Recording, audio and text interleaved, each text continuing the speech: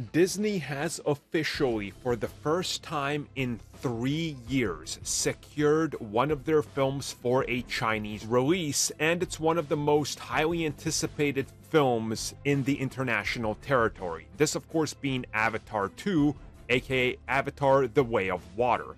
So let's talk about why this is important and what exactly changed.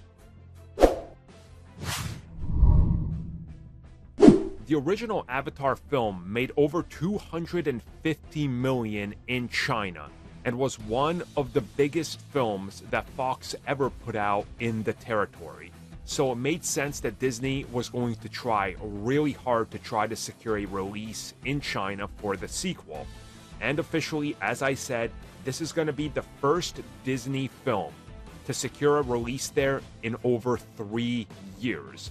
This, honestly, for them is pretty big and monumental, and one of the reasons here that they did this is because ever since they started production on the second one, they knew that they needed to secure a Chinese release date, so there was never going to be anything that brought anything into question or put anything on the line. They knew that this thing would have to be, for lack of a better term, clean for Chinese audiences and approval.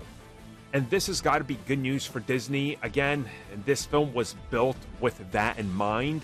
There was never going to be any question about it, and them securing it, honestly, I think puts them on a good track towards having this thing actually make a Chinese release date guarantee. To me, just tells them that they don't have to worry about, the box office in the end, because this film will bring in money in that territory. And if it gets approved there, this means that other territories, such as specific countries in the Middle East, where it would have been banned as well, are more than likely going to give it a pass with flying colors and not delay it substantially. So this, in my mind, is all good news for Disney. Now again, I've talked about China and how pandering to it, I think, is stupid. Pandering to the country and cutting out things out of movies is stupid. But when a film is intentionally made to try to secure a release date there, I don't have a problem with it, because again, they know what they're doing. The film was never going to make substantial cuts out of the original version and compromise it to try to fit a release in there, which is what we see them trying to do with multiple big Disney, WB, Universal films. If there's something in question, they will straight up just cut it out, even if it's an important scene, to try to fit it for a release.